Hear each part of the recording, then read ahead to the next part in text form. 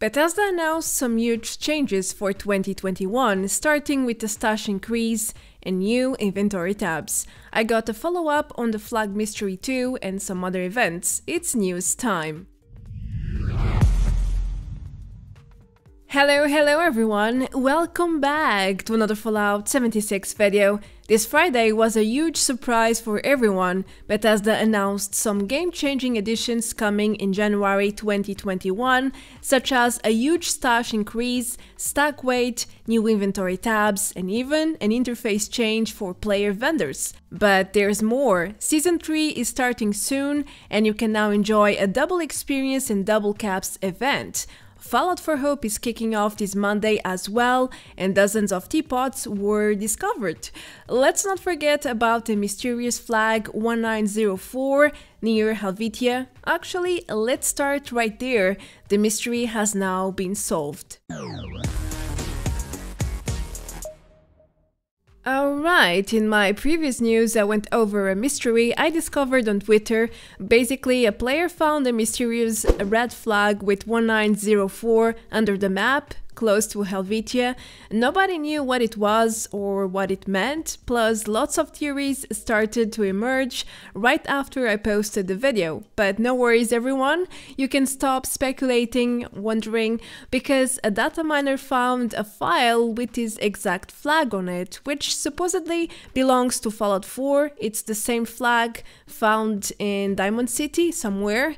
I honestly can't remember where anymore. I don't think I even saw this flag there, but that's what the file specifies. So there you go, mystery solved. Some dev added this flag under the map, probably by mistake, and left it there until now. I don't think there's any hidden meaning or references attached to it. It was just a silly mistake which happens to have a few coincidences attached to it, such as the chapel called Bethesda, founded in 1904, as I presented to you in my previous news.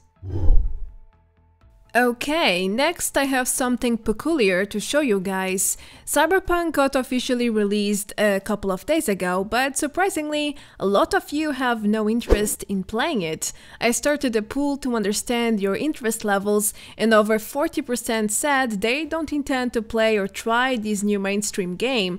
I know the sample is not very representative, only about 4,000 people voted, but still, I was expecting to see a smashing majority claiming to have interest in playing Cyberpunk. You know, in the past weeks I have seen so many comments from friends, in my Discord, other servers, everywhere on the internet. Everything is good about this game, everyone wants to play the game, but you guys don't seem to share the same opinion. But that's totally fine, I was just not expecting such results.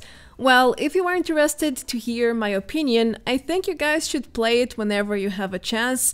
I didn't have huge expectations for this game, but after playing a dozen of hours, I found myself really immersed in enjoying it more than I should. I actually just want to play more, but I don't have time.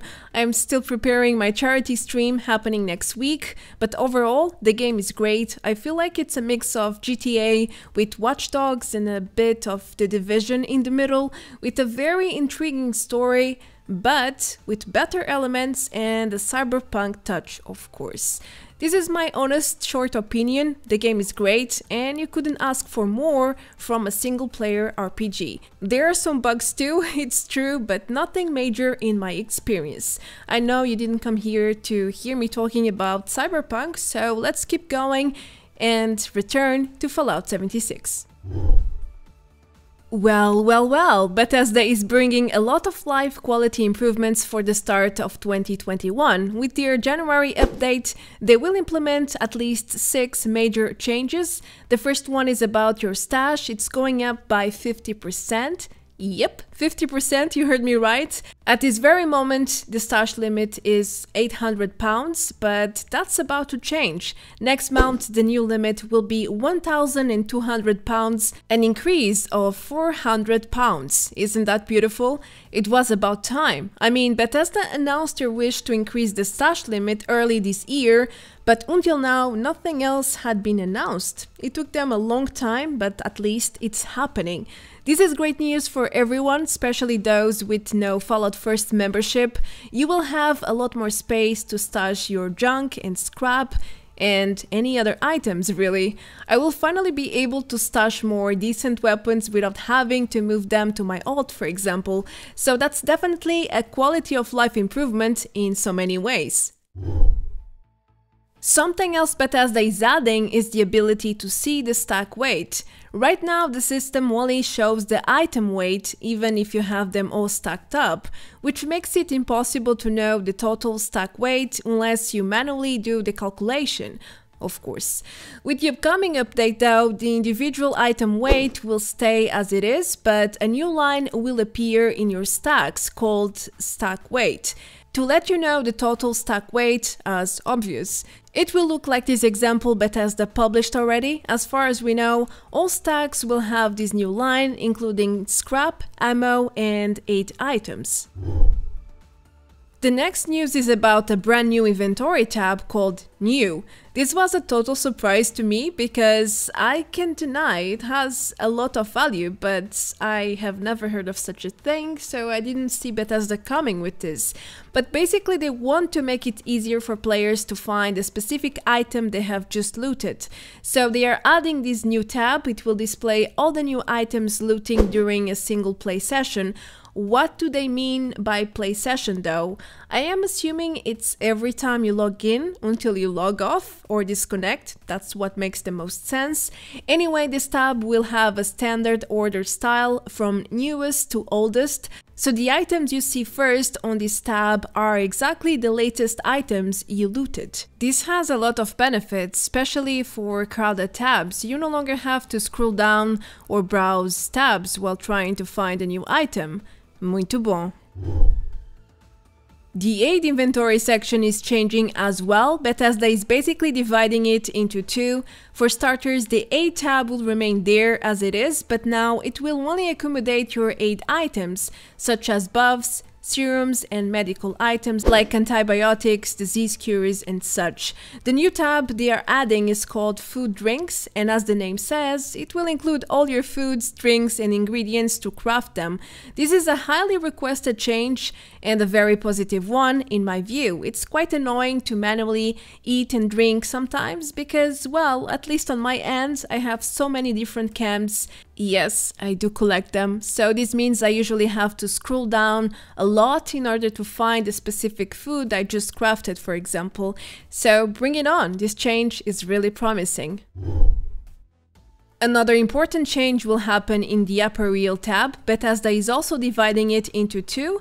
The apparel tab will only now contain your outfits, headwear, and cosmetics in general. They are adding the armor tab, which will then contain all your armor pieces, legendary or not. I am assuming your backpacks will be there too, since it gives you stats and benefits. It's somewhat considered an armor piece, even though it's not exactly armor. This means you no longer have to scroll down dozens of times to find a new armor piece you have just looted. I mean, I carry most of my outfits with me, so it's not so easy when I want to sell or drop normal armor, for example. It's just so difficult to find them among dozens and dozens of cosmetics. Well, that problem is about to be gone, and that's amazing.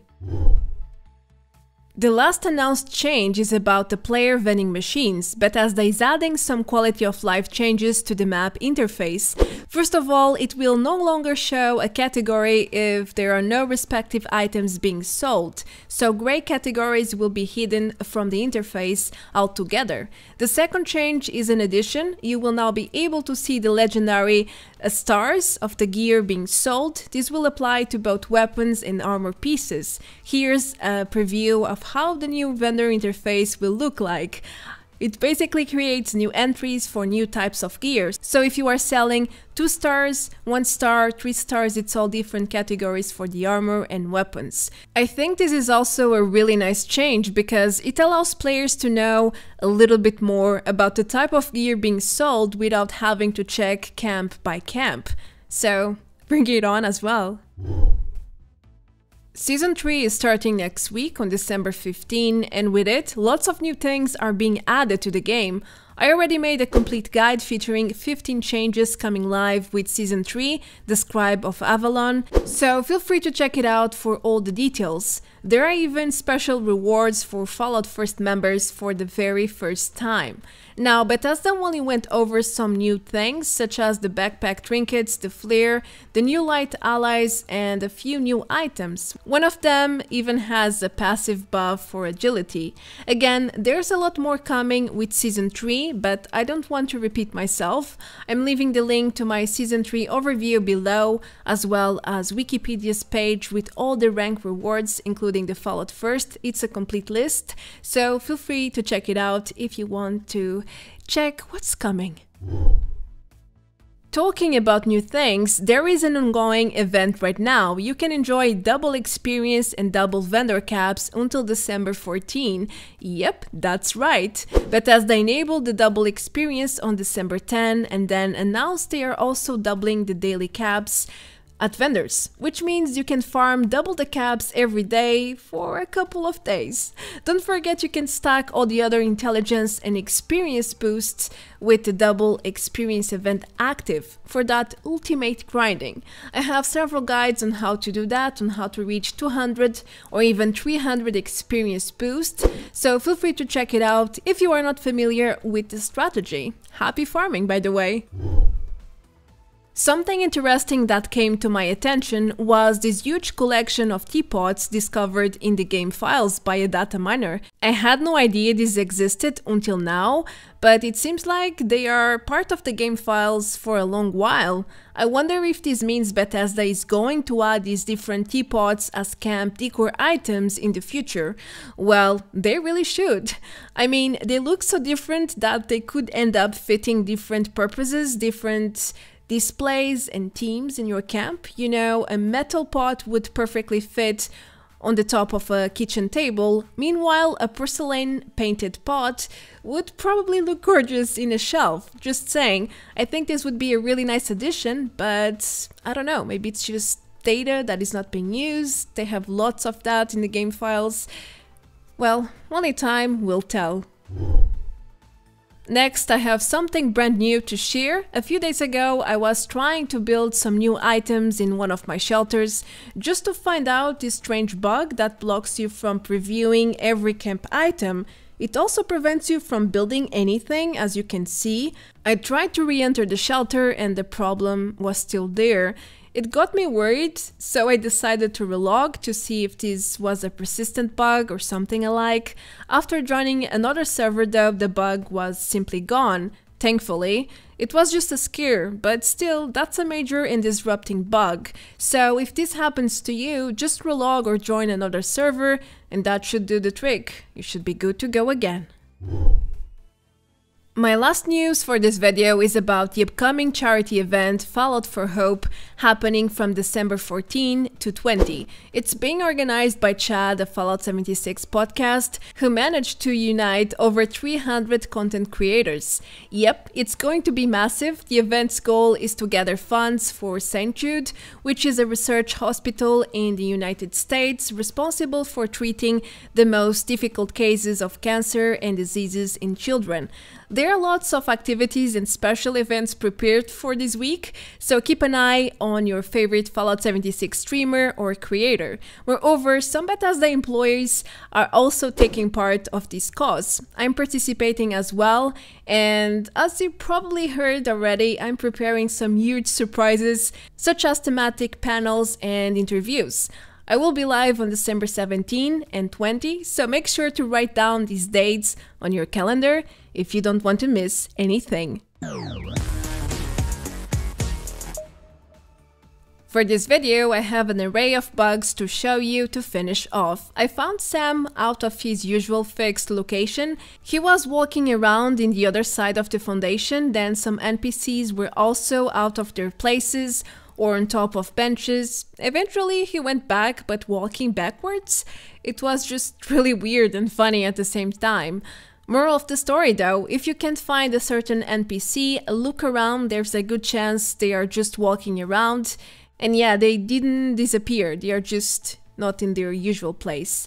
Anyway, that's it for now. Thank you so much for watching. I'm really excited for my stream event. It's my very first one, and I'm not sure what to expect. I hope to see some familiar names there at least. Well, as usual, feel free to leave a like and subscribe if you haven't yet, and a huge thanks to all my supporters. You guys are the best. I will see you all very, very soon in the next video. Until then, take care. Adeus. Bye bye.